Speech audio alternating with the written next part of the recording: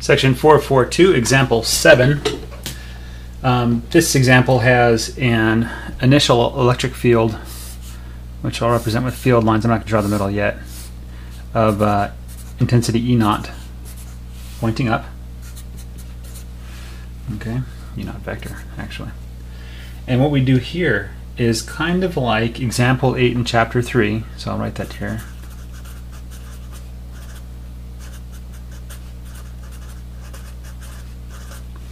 We're bringing in a sphere, but this sphere isn't conducting. This sphere is actually a dielectric, a linear dielectric. Yeah, I'm pretty happy with that. And as you can probably guess, you're going to get some electric field going through this sphere. Boop, boop, boop. Magnitude E. And then the things around it are probably going to bend around in some interesting configuration, depending on whatever happens inside there. So the question is find the field inside the sphere. If this were a conductor, it'd be easy. The field's 0, but it's not a conductor, it's a dielectric. So we have to use the tools that we have available to us. One way to approach this problem, and it actually works for this problem, is you say, well, if we have an electric field inside the sphere of E naught, what's the polarization of the sphere? So we can write the polarization of the sphere due to E naught is going to be, it's a linear dielectric, so epsilon naught chi E of the initial electric field. And then the question is, what is the electric field produced by that polarization? So I'm going to call this E1 is produced by the polarization. We solved this problem back in example 2 of section 421. We get negative 1 over 3 epsilon naught of the polarization that we just produced. Okay?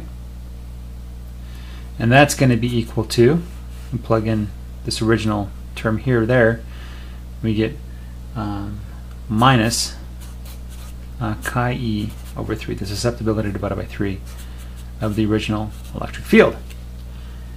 So if you were to see what this new electric field would produce in terms of polarization and what the resulting electric field from that new polarization would be, you just basically do what you just did, and you end up with negative chi E over 3 squared times the original electric field. And the idea is that you're going to add up all these fields on top of each other using principles of superposition. So we're going to take the sum of all these electric fields from 0 to infinity, and we're going to get some answer. Now, looking at this, this is a geometric series where the number itself is less than 1, so we can just apply the simple rule that this is equal to 1 over 1 minus chi E over 3, the thing that we're taking the exponential of, times the electric field. Okay, that's the geometric series result there. So another way to write this could be you multiply top and bottom by 3, and you get 3 minus chi E. Well, you know, k is equal to 1 plus chi E, so that's the same as 2 plus k times the original electric field. So this turns out to be the resulting electric field. After doing this an infinite number of times, you get the electric field that you end up with. And if you're not happy with that solution, then what we can do is we can say, well, what's the resulting polarization from this electric field? So let's calculate that. So the polarization is going to be epsilon naught chi E times the electric field we just calculated. 3 over, let's do 1 over 1 minus chi E over 3 times the original electric field. And what's the electric field this produces? Well, that's going to be negative 1 over 3 epsilon naught of this junk. So that gives us negative 1 chi E over 3 times 1 over 1 minus chi E over 3 times the electric field. And the question is this a resulting electric field? Does this change the field at all? So really we want to see if this is 0 or non-zero or what it is. And so, let's see, how did they do this? They kind of made these numbers dance all around. No, okay, so we get chi e over 3 minus chi e. So this is equal to minus chi e over 3 minus chi e. And so if we combine that with the background field, you recover the field you started with. So,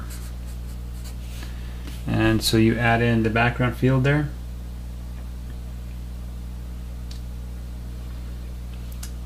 So the new electric field plus the electric field equals E naught minus chi E over 3 minus chi E epsilon naught. And that is going to be 1 over 1 plus chi E over 3 of the original electric field. So the resulting electric field from adding in additional polarization due to the electric field we just calculated is basically nothing. It doesn't amount to anything. So we've kind of reached a stabilization point where, you know, doing this additional times doesn't get you any different of an answer. So the interesting thing is this only works for spheres, it works for ellipsoids, and it works for cylinders. So it doesn't work for cubes or different shapes like that. And the reason why is because as you apply the polarization due to the electric field, you get a more and more complicated field and polarization inside of the object. And it's not possible to really see where it goes after applying it several times. It just becomes infinitely like a fractal. So not really useful. Anyway, hope that helps. Take care.